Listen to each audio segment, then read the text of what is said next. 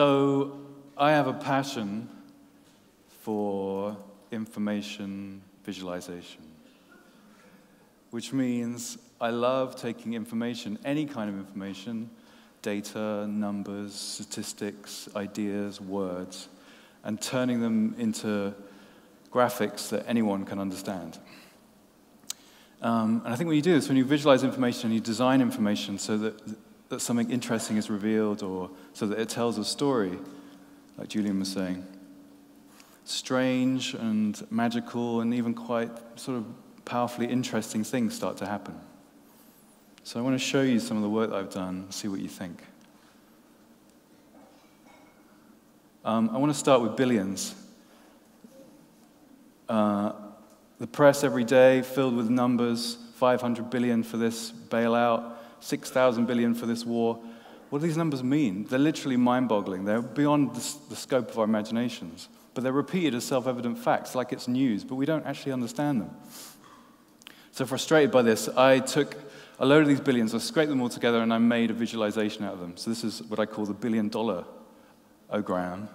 And here I've scraped these numbers and scaled the boxes according to these amounts. And the colors here represent motivation behind the money. So green is spending money, pink is giving money away, and so on.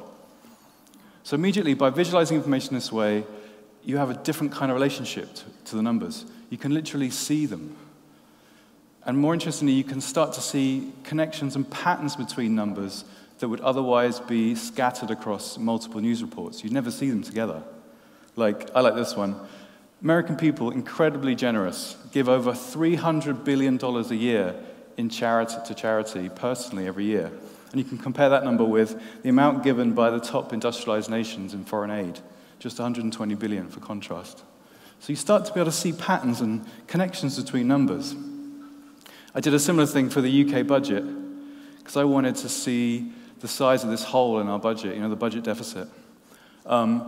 Slightly less interesting because it's more kind of localized, but here it is. This is our budget deficit, 175 billion pounds. And it's more than we earn from income tax every year, 152 billion. So that's a massive overdraft. That gives you a sense of the scale of the problem we're facing. But still, I struggle a little bit because these numbers they're still billions, still a little bit in the air. So I thought, is there a way to bring these numbers down to earth a bit? Is there a way of making them relate more to my life so I can understand them a bit more? So I took the same numbers and I converted them into a metric I think we will be able to relate to. So these are the same numbers, but now it's how much you contribute as an average taxpayer per day. And the thinking here is, you probably don't know what you spend every year, you may not know what you spend every month, but you definitely know how much you spend a day. So in the UK, we spend, if you're an average taxpayer, you're contributing £9 a day to the NHS. £9 a day? 3 pence a day to museums, and £2.93 to Scotland. Any Scots in? Any Scots in the room? One, good. It's always good to check. It's a bargain. So wherever possible, try and bring the data down to earth so we can start to relate to. These numbers are important to understand, so I want to be able to give you a sense of them. So back to this image, and I was thinking about those connections and patterns, and I thought they were really fascinating. So I created a little video, I created a little film, just exploring those connections. Let me show you.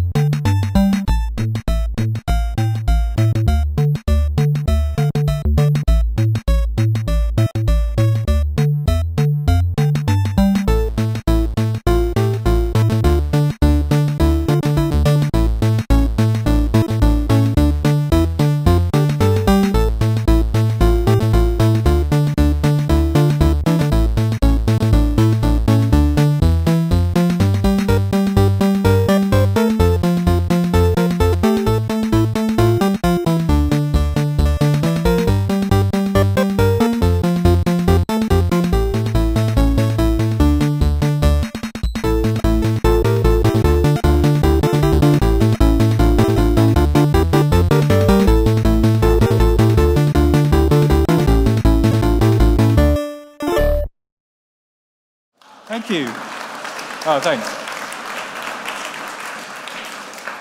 So patterns and connections, that's what information visualization does. Okay, I'm going to show you another image, because I love being a data detective, and I love hunting for these patterns in the data, in the information. This next image I'm going to show you, it went out, I did it a couple of years ago, and it went out online, so some of you might know the answer to this. If you know the answer to this next question, don't say, because I want to test, see what your minds are like. Okay, so I want you to try and guess what this data set might be. Something peaks twice a year, once around about Easter, and then 2 weeks before Christmas. Has little mini peaks every Monday, and then flattens out in the summer. What do you think? Divorces. Oh, you're very close. Traffic sales. What? Chocolate sales. You might want to get some chocolate. Suicide. You might want to kill yourself. Yes. Breakups. The most common breakups. We scraped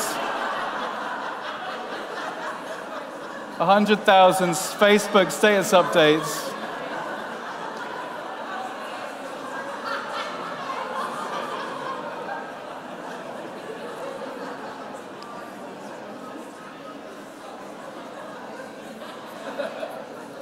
A mysterious pattern was revealed. Mysterious peak around April Fool's Day. Bad joke. People rolling out of bad weekends. Clearing out before the summer. You want to be young, free, and single in the summer. And then the lowest point of the year, don't you see that? Christmas Day. There you go. So much data we're generating, Twitter, Facebook, it's becoming this ocean. But if you can come at this ocean with the right kind of question, ask the right kind of inquiry, it can reveal an answer for you, it can reveal a pattern. I had this question recently, which was, do horoscopes all just say the same thing? That's my suspicion, but I'm not sure. So let's get some evidence. So I scraped 60,000 horoscopes and did a word frequency analysis and created this little chart now, which uses the most common words from all the star signs. So you can decide for yourself, do they just say the same thing? The red words here, though, are unique to each star sign. Let's see. Taurians. Any Taurians? Yes. 3. Wow, okay. Well, you're open, but you worry a lot, apparently, according to this. If you're interested, by the way, if you want to, scrape some horoscopes, you get a Russian, somebody from overseas to write you a little script who scrapes all this stuff for you and puts it in a file. So I had this horoscope, and it struck me, okay, I've got the most common words from all the star signs. So that means I can write a prediction that will apply to every single star sign for every single day of the year, right? A meta prediction, in its essence, and this is what it is. The most common words across all the star signs makes this prediction. Whatever the situation or secret moment, enjoy everything a lot. Family and friends matter. Keep making love. The world is life, fun, and energy. May be hard or easy. But change your mind and a better mood comes along. So there you go. And of course, I was just playing with data. I just play around with it. It's a kind of material. If you get it together, you can start playing around with it, messing around with it. So I just wanted to quickly tell you about myself, just quickly. Information is beautiful. Maybe I can make my life beautiful. This is my visualized CV. As you can see, I got a background doing various things, programming, writing as a journalist. I wrote about video games, and then about technology. I love technology. Online, a bit of advertising. But this bit I wanted to draw attention to. This is designing. So I've been designing only for the last 4 or 5 years. I've never been to design school, never trained as a designer. I just love doing things. I just pick things up and start playing with them. I taught myself. And the interesting thing is, when I started to design, I discovered something. I already knew how to do it.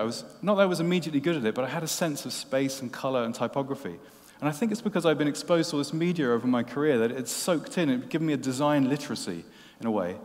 And I don't think I'm unique. I think this is happening to all of us. I think we're all becoming more design literate, more visually literate. We're looking at the internet every day. Visual medium, information and design merged together, and it's training us in a way to relate to information in a visual way. And I wonder if there's not something conceptual about this or cognitive. Because I think about the eye. The eye is exquisitely sensitive at detecting patterns and shapes and color. This is the language of the eye. Your eyes are always hunting for patterns, always seeing correspondences.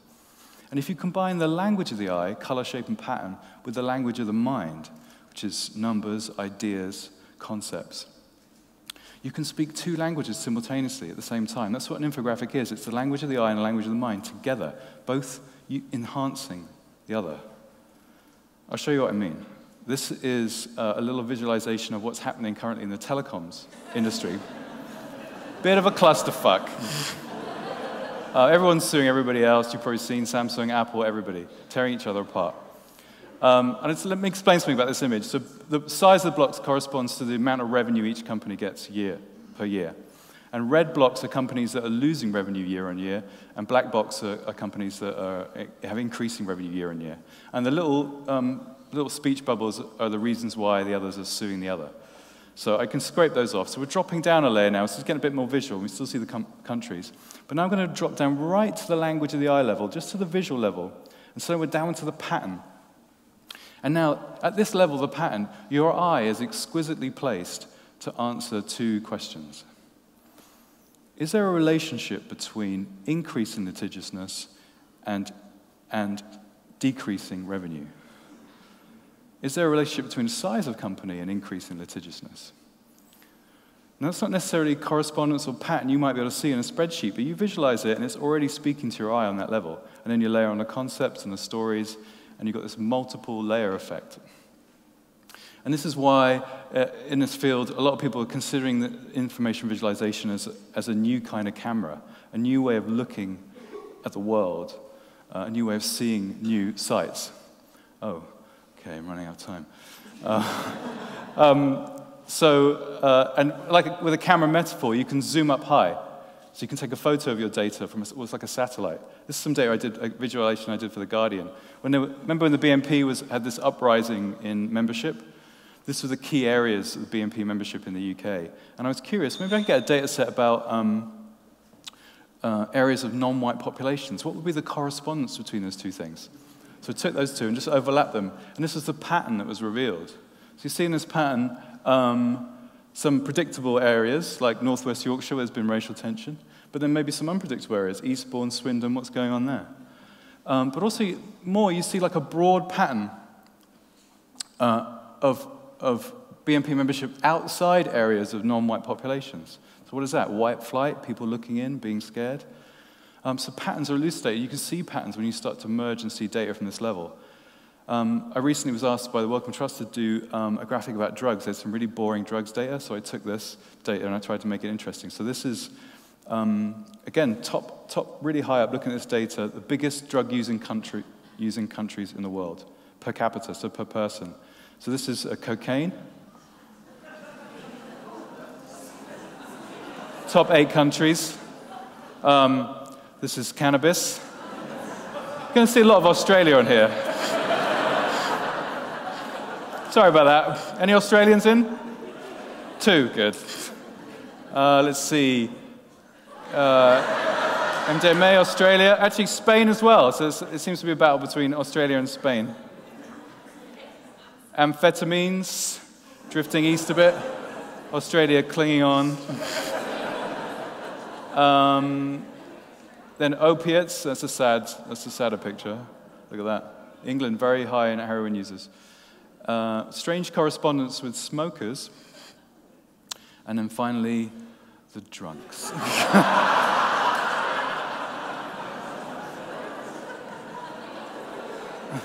Little bit of data from up high tells a little story. It made me think, actually, about this other question. It led to another question. Well, what if we legalized drugs? How much would we actually earn if we took into account the sort of hospitalizations and the extra health costs, but also the revenue, tourist revenue, and so on? So I took all the numbers, I crunched them up, and this is what we came to. So visualization. We've got cannabis would make 460 million a year, actually, but crack, even though it has the least users, would make the most because the margins are much higher. Anyway. If you add that all up, it comes to £5 billion total revenue, which is not, it's not a small sum. And by a strange coincidence, actually, if you look around and see what other things cost £5 billion, it corresponds almost exactly to the shortfall in university funding in 2012. I don't know, I'm just, extreme times, maybe extreme measures. I am conscious that I'm running out of time, right? But were we going to do questions? Because I could carry on for just... I'll just do a couple more. Is that right? Oh, sorry, yeah. So I was on a pie, but then you can zoom down. These little numbers are really revealing. Sometimes just a little number is enough of a visualization to reveal a story. So this is one I saw recently. Clay Shirky, a New York academic, wrote this book about cognitive surplus, the idea of all these minds sitting in computers being waiting to be harnessed around the world. And he had this standout statistic, the 200 billion hours it takes adults spend watching TV in the US per year, and compare that with the 100 million hours it took to create something as awesome as Wikipedia. So it's just down there. It's this big. And I thought, wow, that's incredible. That's so much potential. And it was interesting. I often sketch these images before I do them. And this was a sketch I did for this. And like the $1 billion thing, when we can't get the billions, mine really doesn't get scale. You see how big I thought 100 million hours was? It's way out of proportion. That made me think, maybe that's used, because 100 million sounds like a lot of money. When you hear 100 million, you think, yeah, that's a lot of money. So I looked around, looked across the media, and I said, trying to find 100 million, and I found this one. 2 years ago, President Obama announced the federal budget of America. This is the amount of money that it costs to run the country of America, $3,500 billion. And at the same time, he said, austerity, ooh, really lots of things going on. We're going to cut 100 million at the same time. And people are, oh, 100 million cut, yeah, that sounds, that's good. Let's just look at that. 3,500 billion US federal budget, which is more, by the way, than the GDP of Germany to run the country. It's so rich, that country. So let's go, 3,500 billion US federal budget, and let's cut 100 million. Yeah, if you can't see it, it's this tiny pixel here. This big. So next time you hear 100 million in the press or the media or anywhere, politicians saying that, have a look around, look behind, something might be going on, basically. They're waving their hands at you, trying to distract you. Anyway, in the end, they decided to cut 33 billion. So that's what 33 billion looks like. You can decide for yourself whether that's fair or not. I feel like I'm probably reaching the end. Is that right? Good. So I probably had a better sum up than this, but visualization is really cool. Thank you.